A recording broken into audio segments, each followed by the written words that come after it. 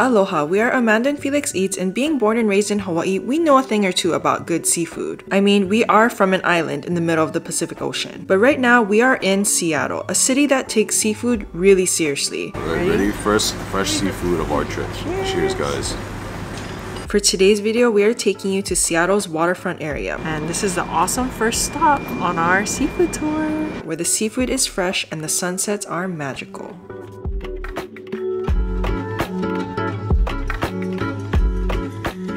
What's going on, Foodie Ohana, and welcome back to the channel. For today's video, we're taking you guys along with us on a Seattle seafood tour. We've heard so many great things about the seafood here in Seattle, but first, guys, first, we need coffee. And we're actually here at the very first AR barista bot. It's literally a barista robot. Isn't that super cool? Maybe the future of coffee? Who knows? Let's go and find out. Let's go. What? Oh my god, it's just so crazy. So guys, it's right here. This is called the Artly Barista Bot, the first AI barista bot. Like, is there even anyone in there? I don't even know. It's literally right here. This is cool. I wonder which one is which. Is this one Jarvis? Yeah, that's Jarvis. The other one is I'm Amanda. It is my pleasure to serve you today. Nice.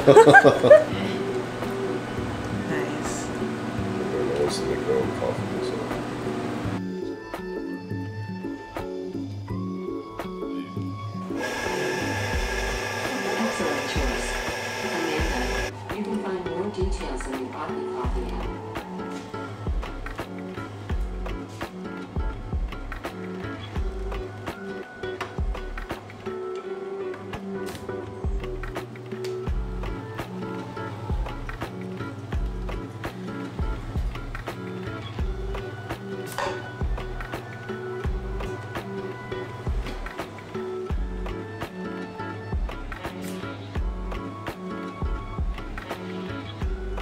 Amanda, your dirty golden latte is ready.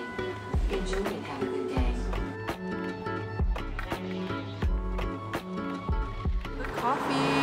It's like a turmeric kind of coffee. Oh, is it? So the reason we got the latte or the chai version is because there's a robot in there named Amanda. The other one was named Jarvis, so Amanda wanted to use Amanda. And I guess she specializes in drinks with syrups, and so we got this one. It's a turmeric flavor golden latte is what it said. And the turmeric flavor is not super strong. It does have like a slight like spice flavor to it. I'd rather have espresso, but you know. It is espresso essentially. It's a latte. Well, it's better than anything I can make at home, so Yeah. props to Amanda and Jarvis. Also, it was really hard to wake up because it was so cold. Yeah. We planned on waking up around 7 a.m. but we actually ended up waking up at around 9. Well, let's kick off the seafood tour, guys.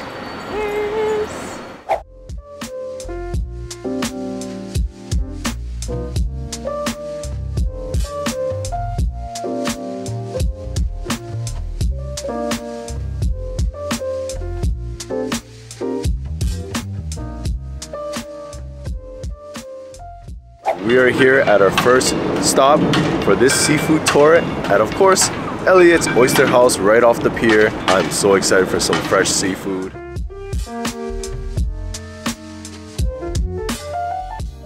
Alright you guys, so the first spot we're at is called Elliot's Oyster Bar, Oyster House. First spot is Elliot's Oyster House. It's literally right on this pier right here. It's a little blown out from the camera, but it was just the sun was way too harsh on my eyeballs, so I had to sit on this side. They have a bunch of fresh oysters and a variety of different kinds. It's a raw bar, so literally look at this list of oysters they have. She's gonna pick out 6 different oysters for us to try. Yeah, I guess we're just gonna try them. They also have a specials menu, which is right over here on the other side. So I'm not really sure what we're getting yet, but definitely the oysters. And this is the awesome first stop on our seafood tour. Right, Foodie Ohana, we put in some orders for fresh seafood, and we are starting off, of course, with fresh oysters. And not just any fresh oysters, we got 6 different types. There is hot tea water with lemon in the bowl at the bottom. It's a finger bowl for your hands to to get the oil and butter from the crab. Okay. Bibs, napkins, crab crackers, and cocktail forks. All right, perfect. Thank you. Sorry, what was this called again? Champagne? That's our champagne mignonette, and it brings out the flavor of the oyster. All right, thank you. Awesome. Yeah, enjoy. Thank you. We were about to dive in a little too early. Luckily, our server came to the rescue, handed us some bibs. Maybe that's why right over here is not that busy. It's probably more busy during the daytime. Probably. And sorry for the lighting, but yeah, the sun is setting. The sun sets fairly early here. It's like not even 4. What time is it? It is 5:24. It's crazy. But I will say, nothing beats fresh seafood on the pier. So please forgive us for having the sun in the background, but we're just trying to soak it all in and take you guys with us, of course. We're gonna do hot takes of oysters. We have a cheat sheet in front of us so we know which ones we're trying. I'm gonna just go around here squeezing a generous amount of lemon on each of the oysters. So we did get 2 of each. First one is Aphrodite. So I'm probably gonna fall in love after the first one. It does come with 2 sauces, as I mentioned, or 2 toppings. Server did mention this is the lemon mignonette. I'm pretty sure that's what it was called. It's kind of like a sorbet of champagne. Champagne mignonette is called. So I'm gonna try that first because it's not something we see every day, especially in Hawaii. All right, ready? First fresh seafood of our trip. Cheers, guys. Really fresh, really amazing. It's oh my goodness. Crazy that it's kind of crazy that it tastes so fresh that the texture is even different. That champagne mignonette thing, it tastes kind of like a champagne sorbet almost, but a little more on the sour side. Now we're going for the second one. This is called the Fanny Bay. Oh, Fanny Bay. I'm gonna try the jalapeno dressing now with some of the onions. Ooh. Oh, this Fanny Bay one in general looks a little on the smaller side. It's like a cute little oyster. Cheers. All right, cheers.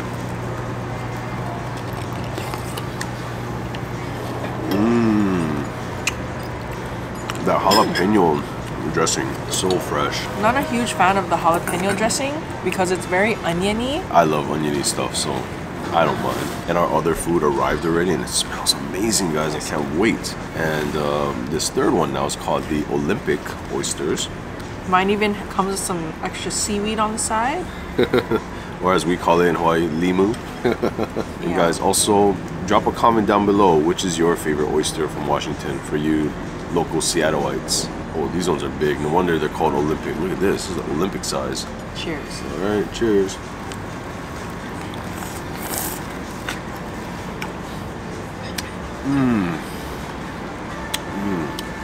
That one is super meaty. Not as sweet, but Yeah. The Fanny Bay was a lot sweeter. This one was a little bit bitter, but very like seafood and briny. briny, not as sweet. And the fourth one here, Royal Miyagi. Ooh. I kind of like it with like very little bit of this mignonette, not too much. Try that champagne mignonette again. With the Royal Miyagi, cute little tiny oysters. It kind of reminds of the Kumamoto ones. Cheers. All right.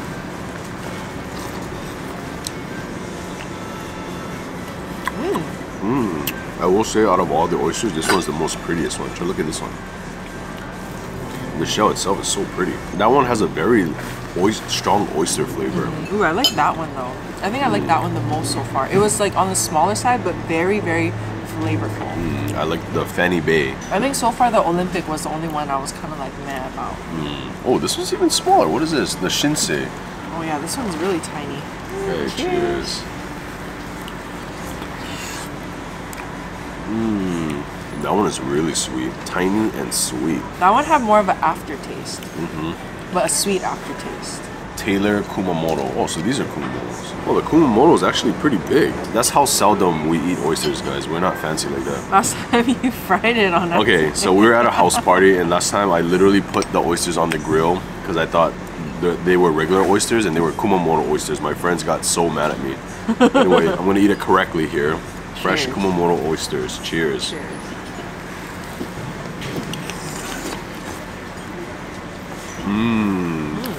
Definitely the Kumamoto. That's my favorite one. That one was really sweet. Just the right amount of brininess. Alright, the oyster roulette has finished, and now on to the other seafood dishes. Of course, you know we had to get a salmon dish here. We did do a little research, and the Alaskan salmon is very, very famous here in Washington. So we got the king salmon from Alaska, and then we also got a crab cluster. This is the snow crab, you said, right? Yes, or over here they call it the Bayardi. Let me know if I'm saying that wrong. Bayardi species. We're gonna try the grilled Alaskan king salmon first. I like that over here at Elliot's Oyster Bar, they let you choose the type of seafood you want. So if you didn't want to try king salmon, there was a, what's the other one? There was like another type of salmon, keto too, but we wanted to try the king. Cheers, guys. Oh my goodness.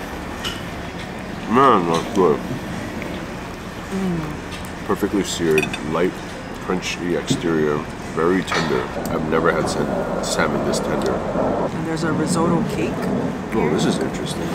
It's like a, yeah, like a slightly seared risotto cake. Instead of a crab cake, it's risotto.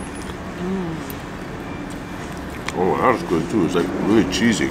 And on this risotto dish, it's a balsamic vinaigrette reduction. But guys, the salmon is the star of the show here. It is so tender. It's literally falling apart as I'm forking it. Alright guys, we changed up the angle a little bit. I am a huge fan of the salmon. Okay, next we're gonna go on to the king crab legs.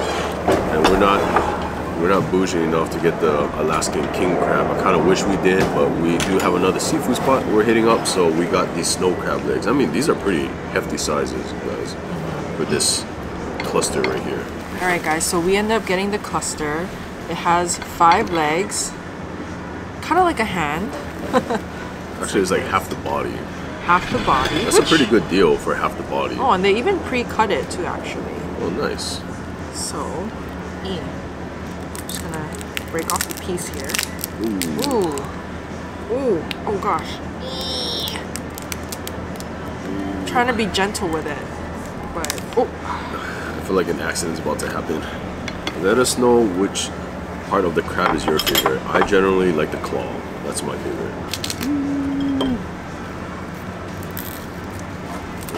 there you go. You gotta pull out all the ligaments first, the joints. That's nice. It's pretty much like pre-cracked, yeah? I'm gonna try the top part. Okay. It looks like it comes with drawn butter or just lemon. Wait, why is it so sweet? Wait, it's so sweet. Oh my. I didn't even get to the good part yet. Oh, look at this. Fresh crab meat right off the pier, guys. During sunset. That's crazy. Ooh. I'm gonna try a little bit of the crab meat without any sauce first. Honestly, it doesn't even need the sauce. Holy cow, man. That is... Did they put sugar on this? Right? It doesn't even need any sauce whatsoever. It's crazy. What is going on? And this is their drawn butter. Ooh, it looks a little thicker than clarified Normal, butter. yeah. Cheers. Oh. Ooh, yes. That is amazing. Oh man, that was delicious. Can we have this, but in a buffet? None of the crab in the buffets back at home we had compares even close to this. This is fresh. Oh my goodness, like for real. Now, Oh now I'm thinking what the king crab would taste like. Oh, I know. If the snow crab tastes this good, holy cow. You need the cracker? I need more crab legs. We're about to blow all of our travel allowance just on crab legs. They're that Oh good. yeah, they're so good. I thought the salmon was like the piece de resistance, but I think it's the crab. Let us know if you guys do get the king crab here. Let us know what it tastes like. What do you mean? Let us know what it tastes like. Yeah, let us know if it was worth it. The $100-something. Alright guys, we're gonna finish up here and we'll see you guys at the next location.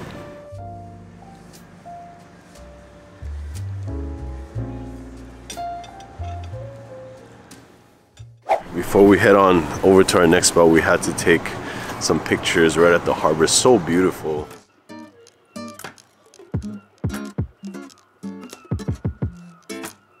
I'm frozen. Yeah. Frozen. Okay, Now, from gorgeous sunset to awesome fish and chips, we're super excited for this next spot, you guys. I think after tonight, we're gonna be seafooded out. For real. But we don't care.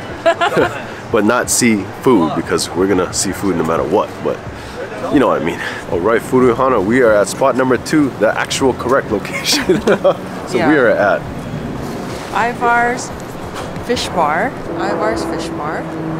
And we made a mistake. So guys, little clarification, okay, because no one told us, but there's Ivar's Acres of Clams and Ivar's Fish Bar. The Fish Bar is the one you want to go to if you're looking for a takeout. A lot more affordable. It's just the fried fish items. They also have chowder on the side.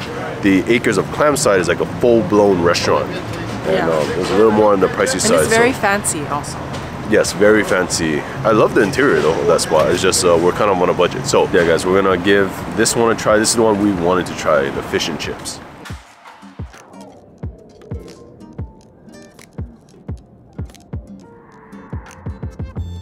Guys, this camera does not do justice to the sunset. It is so beautiful. And look, we're gonna be sitting here or here or here. Ooh, it's amazing. Oh guys, it's a lifesaver to have this enclosed indoor seating. So cool. Alright guys, so once again we're at Ivar's, the Fish Bar, the more takeaway friendly side, also cheaper. Anyways, we got 2 orders. We got one is the cod fish and chips. They also have salmon fish and chips and halibut, but we stuck with the cod. They also have fried clams and chips. I'm gonna try the whitefish cod first. Ooh, this is very light. Oh man. Ooh, you can see the steam coming off of that baby. Nice, thin coated, crunchy batter. Fish is flaky and fresh. So delicious. Oh my goodness. The tartar sauce is nice and tangy.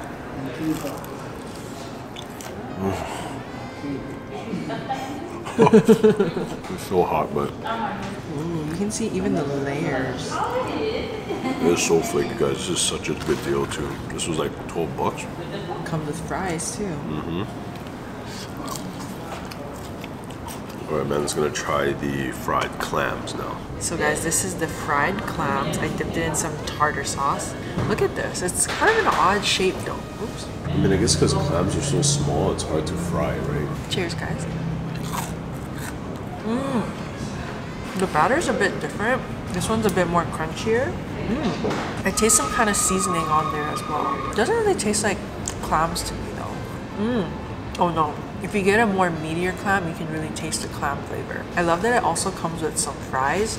Here, I guess they call it chips. And guys, Ivar is also known for their clam chowder. It said world famous, so we're gonna try it out. It is a bit hard to beat the Pike Place chowder, I think, but we're gonna try it.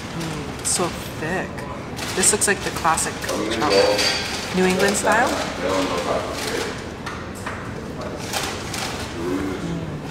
Very classic. Felix said you could get it in red or white. It's thick. I love how creamy it is, and the clams are very throughout. They're not skimping on the clams. There's the potatoes in there, and I do taste the fragrance of like onion and celery as well. Oh, this is warming me up from the inside. Felix really wants me to try the cod on camera. I'm gonna do that. This is the cod into tartar. Going in.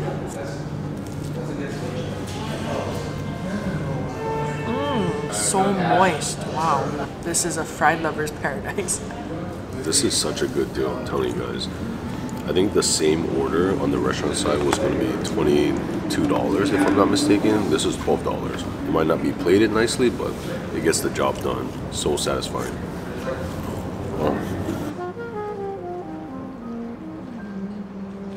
Alright, Foodie Ohana, that about wraps up today's seafood adventure here in Seattle. We had a blast. We sure hope you guys did. We weren't able to hit up a lot of other seafood spots that we wanted to, but Seattle, we'll always be back.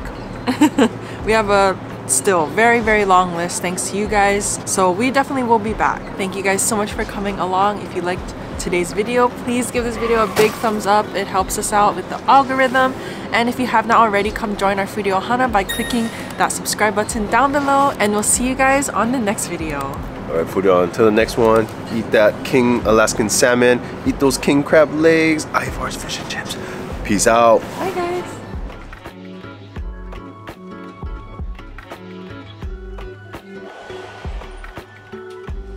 Iconic staple to the Seattleites.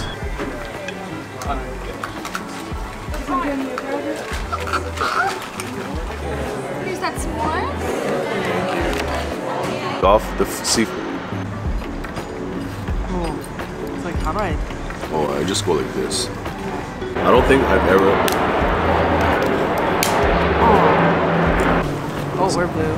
Oh, I'm blue. Da ba dee da ba da. Oh, okay. So flicking off Amanda's fingers.